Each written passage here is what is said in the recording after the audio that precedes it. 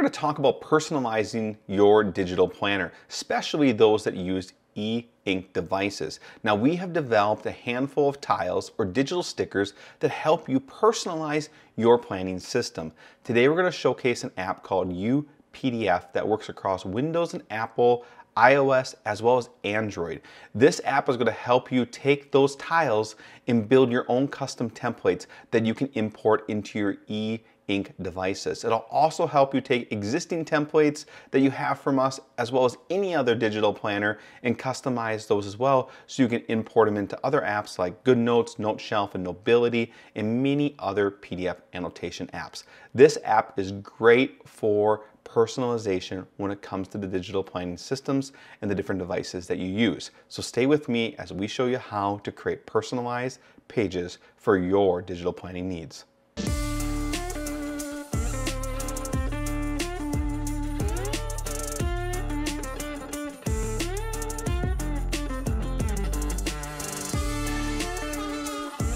All right, so let's jump right into it. This app is something I've used a number of times. It is an app that you can go ahead and download. There is a free version to it that you can use for a limited number of uses. There's also a paid version, and we may have some discounts in the description below for you to take advantage of. But this is going to help you personalize your digital planner, or any PDF for that matter. Now, if you find something out on the web, a digital sticker or a tile that we call them professional stickers, and you want to start building your own pages and customizing those layouts, this is going to help you do that. And more importantly, it's going to help you pull it into different types of apps on different devices. Today we're going to show you the ReMarkable, which is an e-ink device similar to probably like a Kindle Scribe or an Onyx Books, but this allows you to off-site make those edits and then pull those customized pages right into your planning system. So let's jump right into it.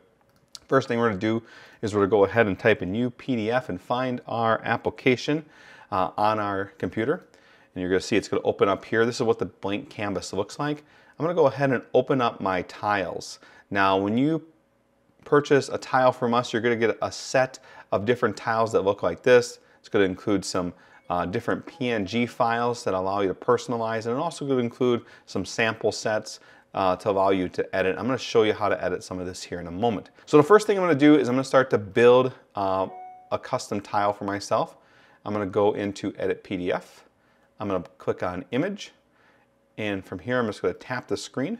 It's going to pull up my Finder, and you can locate wherever you have your images sorted or saved on your computer. We're going to go ahead and pull in the balance wheel labeled and hit Open, and that's going to insert that right here on the page. Now I can go ahead and click and add another one. This time I'm going to put in the assessment blank, and I'm going to show you why in a minute. So I can put that down here. This allows me to go ahead and rescale that image, so I'm going to make that a little larger. I'll make it a little larger, recenter on the page, and then I'm going to take this one here and make it a little smaller.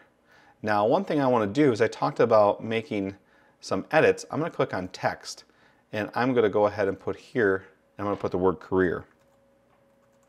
Now, we already have that one set up as a default, but what's nice about tiles is you're able to go ahead and personalize these however you like. And I'm going to go ahead and make this a bold font, make it slightly larger, and rescale that.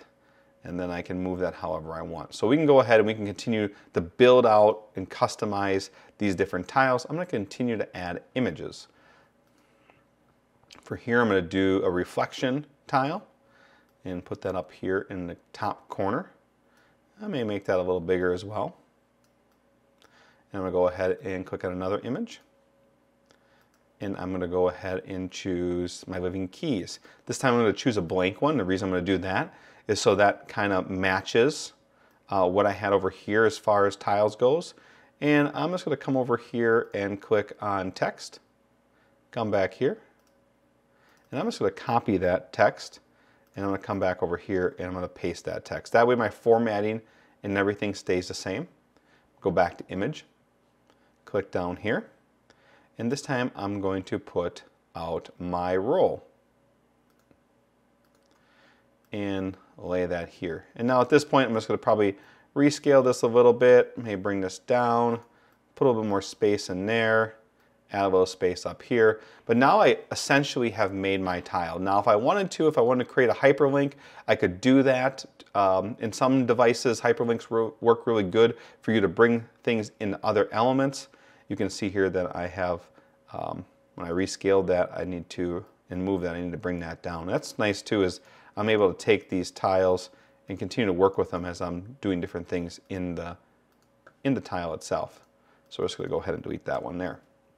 So at this point, I'm going to go ahead and hit Save as Other. I'm going to choose to Save As. Because I have a free version, I'm going to save with a watermark, and I'm going to save it to my desktop and hit Save. And now from here, I can minimize this and go ahead and open up my ReMarkable app.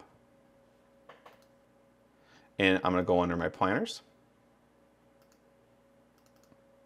And I'm going to go ahead and go to my desktop, which is where I saved that file. And I'm going to go ahead and drag it in here. Now, as you can see, there's my file. And in a moment or two, after some synchronization from the ReMarkable app, it's going to appear on my tablet. So you can see there I created a folder that was actually for my tiles. And now I can go ahead and click on this tile, and it'll pull my tile into my ReMarkable. So this will allow me to have that customization that we talked about, and that is really powerful when it comes to creating tiles, when it comes to utilizing devices like this. There's tons of different tiles. As you can see from our website, we have everything from project tiles, meeting tiles, contact tiles. You can use an app like UPDF and create your own notebook full of tiles. So if you want to create a recipe book, if you want to create a contact book, you can do that with these tiles. You can make them your own, and then you can import them right into your ReMarkable, and that just gives you the flexibility to make this a personalized and customized device. So there you guys have it. That is using a PDF annotation app, UPDF, to personalize and make your own tiles that you then can import into your eink devices. If you guys just learned one thing in this video, do me a favor, hit the like button, subscribe to our channel to learn more about digital planning, apps and technology and devices that support it. And if you have any questions, hit the comments. Myself or somebody else in the community will gladly help you out. I'm Brandon Bonderfer, creator and founder of the Key to Success Planner, and Lord willing, we'll see you in the next video.